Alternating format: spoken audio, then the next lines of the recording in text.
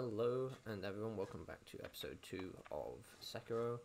And if you remember last time, we started off our journey by ultimately losing a fight to Genichiro and losing our arm in the process, and winding up here in this strange shack with this person who seems to be busy carving something.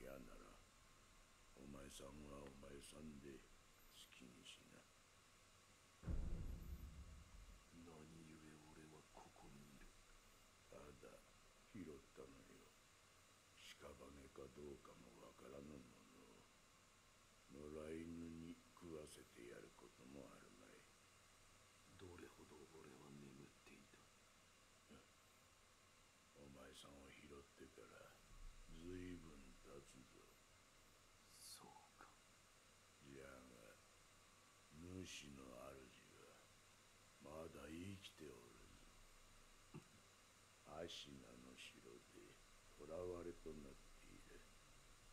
だが、すぐにもその血を利用されちまうだろう。お前さんを見れば、その価値は十分にあろうというものじゃ。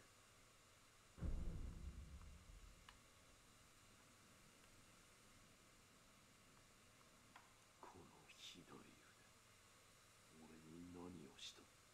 そいつは忍び義手。石腕の狼にはおあつらえ向きの牙じゃろうて。仏を掘るには無用でな。お前さんにくれてやる。忍び義手。そいつはただ失った腕を補うもんじゃない。任務を見つけたらわしのところに持ってくるがいい。任務だと。そうか。このからくり。察しがいいな。任務を持ってきたら忍び義手に仕込んでやる。そうすりゃその義手のありがたみがわかるじゃろうさ。しゃべりすぎたな。いい気な。巫女様の血が利用されるとはどういうことだ？わしも詳しいことなど知らん。ただ流院、そう呼ばれる特別な血があるという。主の主はそれを持っておる。それゆえ巫女様は付け狙われる。お前さんの体が妙なことになっておるのもそのせいかもしれぬな。Okay, well, got a bit of information. We don't even know how long we've been here. He just said a while. So, that's good. Guess we better get going. お前さんもそうじゃが、この荒れ寺にはおかしな客がまあまあ訪れる。寺を出て右手の広場にもそうした者は一人おる。妙なことになっておる者同士、気が合うかもしれんな。 Alright, well, thank you very much, mate. Guess we better go out. We can't draw our sword in here because otherwise we'd be able to attack him. We don't want to do that. その優しい顔の仏様はわしの彫ったもんじゃねえ。まことの仏師が彫られたものだ。人が己の内にあるものと向き合う。そういった時に助けとなるだろう。己の内にあるものとは怒り、悲しみ、あるいは古い過去の記憶、そういった類のものじゃ。I see. His hut seems to be absolutely filled with carved statues of Buddha in praying positions. He's doing pretty well for a guy with one arm. Hello. 誠に息を吹き返したのですね。流因の力、この目でしかと見ることになると。何者だ。エマと言います。去るお方に仕える薬師です。去るお方と。すみませんが、主の命にて明かせません。ただ、あなたを助けよと、そう仰せつかっています。信用しろとは言いません。ですが、私は主の命を果たさねばならぬのです。あなたが持っている薬水のひょうたん、それはもともと私が作り上げたものです。薬師として助けとなりましょう。一つ頼みがあります。少し顔を見せてください。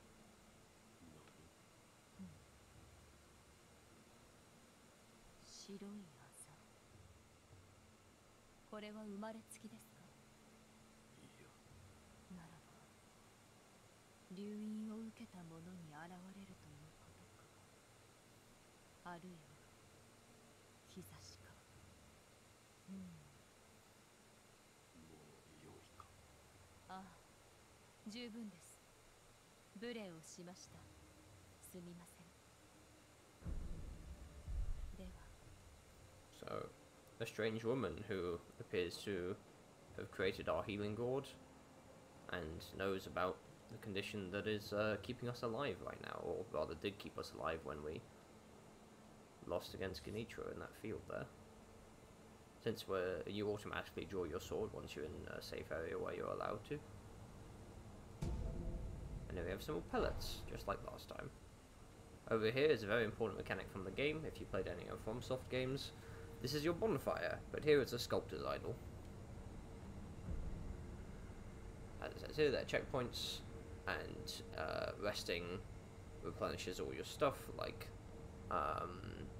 your healing gourd and your vitality, and anything that can be refilled in your quick items will be refilled as well. But then again, just like every other game, enemies respawn when you do so.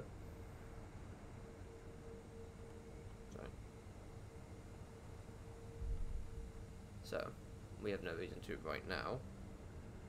That's okay. If you'll just give me a moment.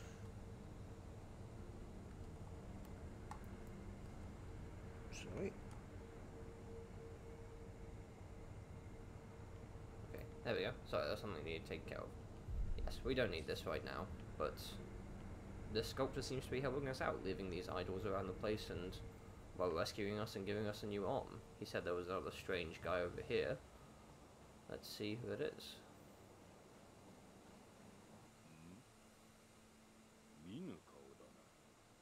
そこもと名は。名乗られぬか。だが腕ある忍びとお見受けした。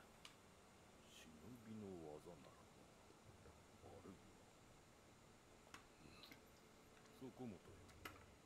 ぜひそれがしと立ち会ってもらおう。Oh boy.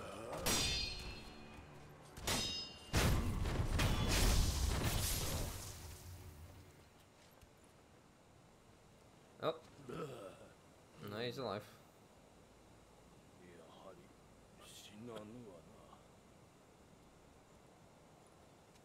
Well, that's not something you see every day.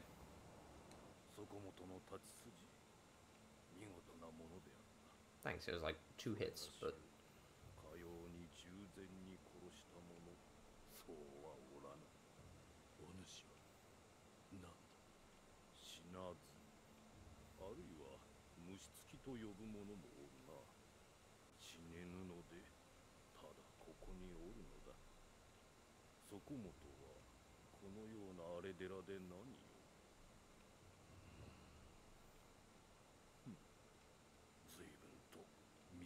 にシワが寄っておる。そこもとよ。それがしを使い、刀の修練をせぬか。お主の使命を果たすために。死ねぬ体ゆえ、幾度でも切られてやれるぞ。どうじゃ。Yeah, right, why not? 承知した。よし。ではやろう。刀を振らば気も紛れるというもの。Hanbei the Undying. So he's, as he said, we can use him for training of various kinds. If we have new sword moves that we want to try out, or we just want to practice deflecting, you can come to this guy anytime, and you can practice with him. そこもとよ。この社には行き場を失った者が集うようだ。俺、現にそれがしもここにおる。だからかの。そこの賽銭箱にも時折何やら流れ着くのよ。So you can pick various things. You can, practice just attacking, deflecting, timing, and we can see what he means by evasion. 力ば参る。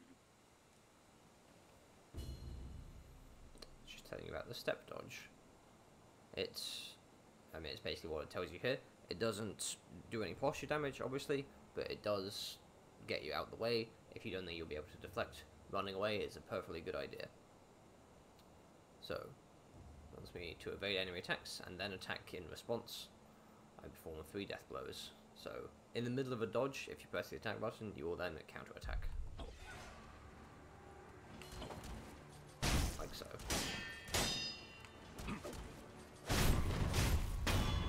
One.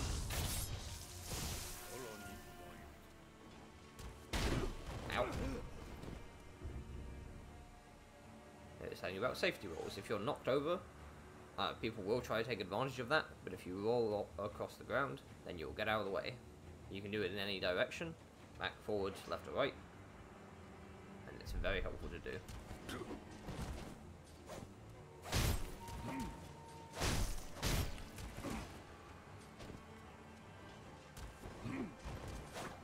I'm getting out of my range. Very rude of him. Come on. Most enemies would be recovering posture right now, but since he's a tutorial guy, he doesn't do that. That's 2.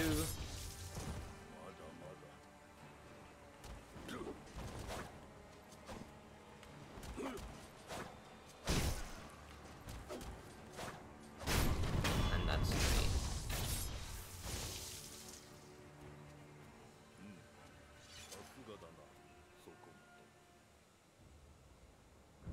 So that's basically how he works. This is the offering box. Nothing to say right now, but as it says, items that become unavailable elsewhere, whether it's through progression of the story or something else, then they will end up here. So that means you don't lose anything by accident from just progressing the story. But I will be trying to get everything the normal way anyway. So, time to set off properly. And here we have our first use of the prosthetic arm, the grappling hook. It gives us little green node points to grapple onto, and if you press left trigger, off you go. Like so. Allows for very creative level design and exploration methods. And we come up and see that lovely sun. Seems like the start of a new day.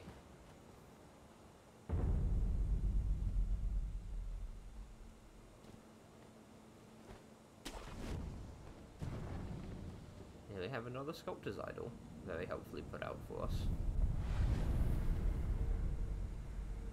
And as it's telling us here, you can travel between the ones you've discovered. So if we wanted, we could go straight back to the temple where the last one was, but that's not necessary right now. So if we head up here, we could grapple, but it's just as well to do wall kicks. We have an Ungo Sugar. It allows us to take less damage when getting hit. That's physical damage, not posture damage. There's a different one for posture. Now then, nothing around there. grapple over there. Grappling is a very helpful method for approaching things in a stealthy manner, because people don't often expect to see you coming from trees. Here it's talking about taking loot. When enemies die, they will drop things. If you just hold down X, your body will suck it in like a vacuum. There is absolutely no lore explanation that covers why he's able to do this, but he is.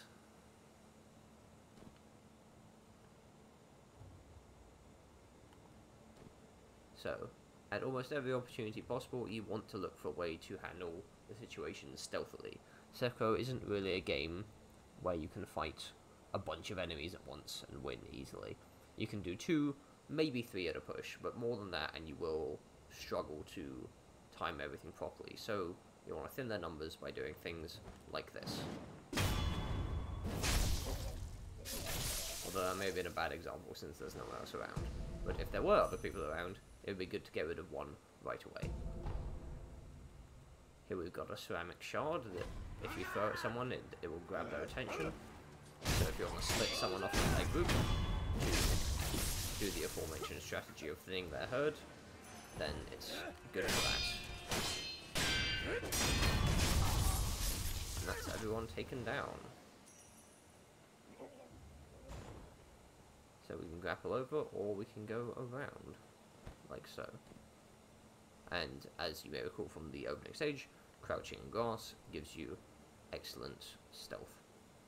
So if we use it to go across this path here, and take this guy out, he would never even remotely saw us coming. That guy has a gun. Now you may be thinking, you can't deflect a gun because it's a bullet. However, you can't do posture damage, but you can block it. You can even perfect block it, like so. Okay. Bad example.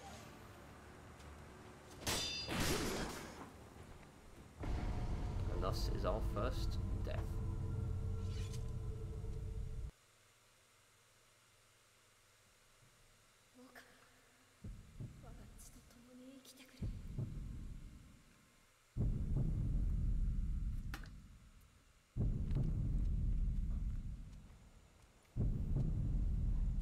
Here's the power that we've been talking about. The power to live on. Enemies won't typically expect it, and you can use it to help get the drop on them after a bad situation. The power from Kuro's blood has given us the power to resurrect once. Well, sort of. One charge will always be restored if you rest the Sculptor's idol, and then killing enemies will give you another charge that you can use, and if you do, you have to recharge it again. That one will not restore at idols. We have a dog. Sorry, we have to kill the dog. Here it's telling us that you can equip multiple quick items and cycle through them, but I'm fine with just keeping the healing gourd where it is for now. Bullets. The best approach with people using guns is to run directly up to them. Okay, maybe zigzag a little bit so you don't get shot, and just attack them. Typically they have quite low posture, so you can overwhelm them by just attacking normally.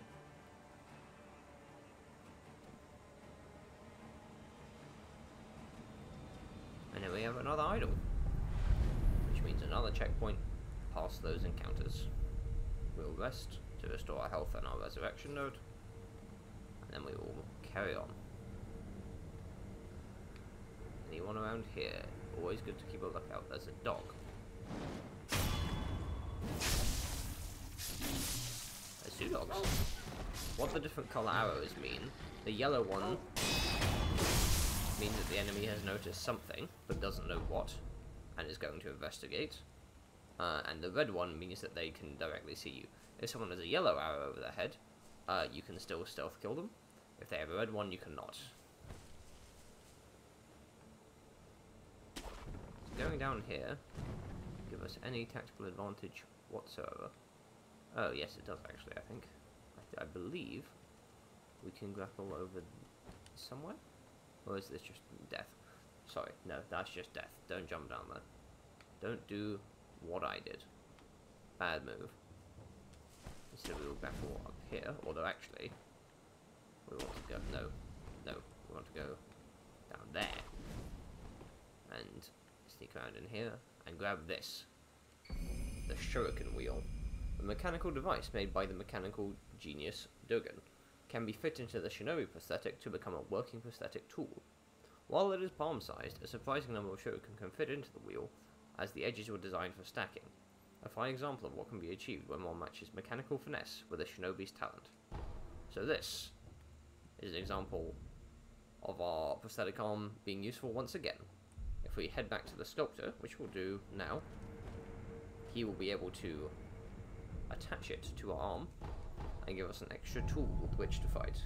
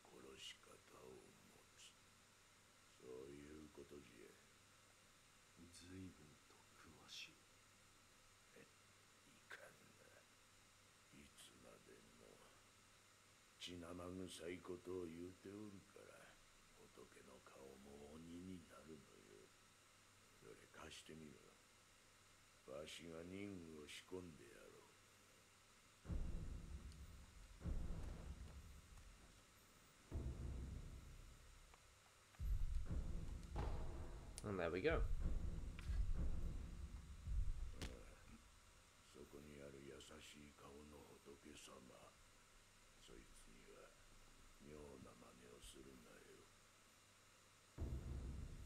Now we have a beautiful shuriken wheel attached to our arm that we can use to, well, throw shurikens.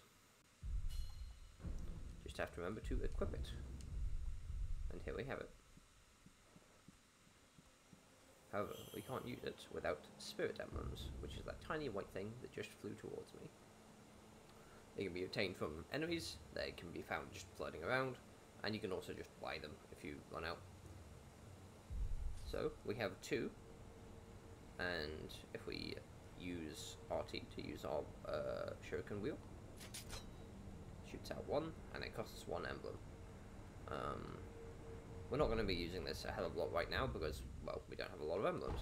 But, going forward, the prosthetic tools are going to be hugely important, and we will be obtaining more. There will be bosses for which I will recommend certain prosthetic tools, and I will make that very clear before we go in. Because it's a big part of this game's strategy, is finding the right tool for the job. Although, I mean, technically you can beat basically every boss with just the sword, but the prosthetic tools are there, they're cool. You should use them. Chicken! They can be quite annoying if you don't take them out carefully. Not that bad, but quite annoying all the same. Okay. And here, just like always, we want to be careful, we want to be sneaky. Pellets.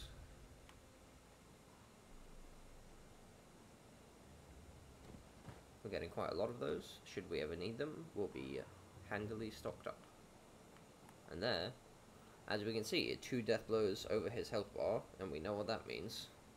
So, we can go down there and fight him normally, and have to take down 2 health bars, or, as I've said before, this applies to bosses as well. We get behind them without him noticing, and then we... Thank you, game. I'm kind of in the middle of something, but it's warning us about perilous attacks. Whenever a red symbol appears above your head like that, it means it's an attack that you will not be able to deflect or block at the very least.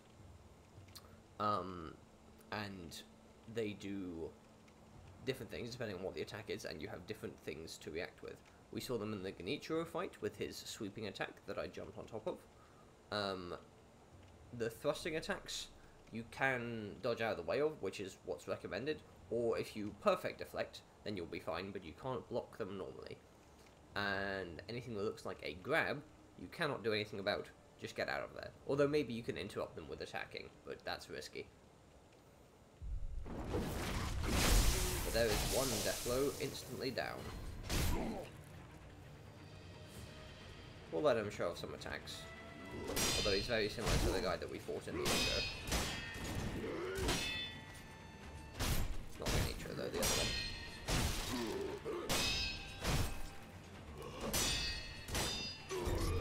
There's his sweep. And just like that, he's done. We just obtained a prayer bead. If we get 4 of those, we can increase our stats. Specifically our health and our posture. And this is a gourd seed. If we take that to Emma, she can give us another use of our healing flask, or healing gourd rather. Thank you very much. So we can halve how hard the boss is, just by using a little bit of stealth and being smart about it, which is an important lesson to learn. Now then, I think I'm going to leave this episode here, as we look out onto this new place to fight through, with having just defeated our first real mini-boss of the game, realistically. And thank you all for watching. I hope to see you again on the next episode, which should be up fairly soon after this one, probably another day. I'd like to try and get these out daily. So, until then, bye-bye.